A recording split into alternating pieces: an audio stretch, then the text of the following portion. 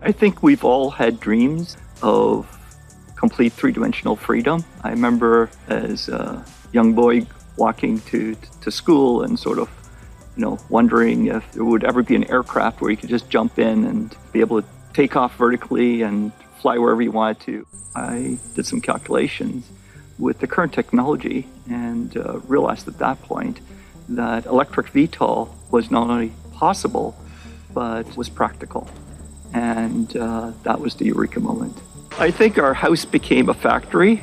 The basement was used for basically doing all the structures work. The kitchen were basically used for manufacturing motors. We used to bake the motors in the oven. Boy, would that stink. I found myself at the end of our driveway. My friends and neighbors were behind a barrier of cars that we had set up. And I figured, just like in skiing, I'll do a skidding turn in front of them. The edge of the wing contacted the lawn. And I still recall sort of going, this isn't going to end well. But the propulsion systems reacted so fast that after landing at that point, I realized how incredible this technology was.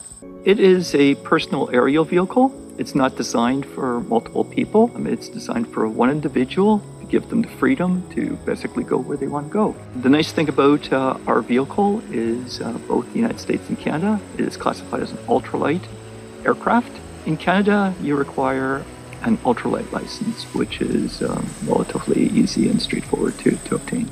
In the United States, which is our primary market, we have very serious weight restrictions. So the American vehicles have a 20-plus mile range for an operator that's 200 pounds. In the United States, we're restricted to 62 miles an hour. In Canada, we don't have those weight constraints, and also we don't have speed constraints. It's unbelievable. I could not have conceived where we are today from where we were 10 years ago. Developing BlackFly doesn't just happen in one swift moment. It's an evolutionary process. And to date, we have built and flown 40 aircraft. Every single aircraft has been an improvement on the predecessor. Still awesome. Christina showed me how to do that. I started the project because I want one.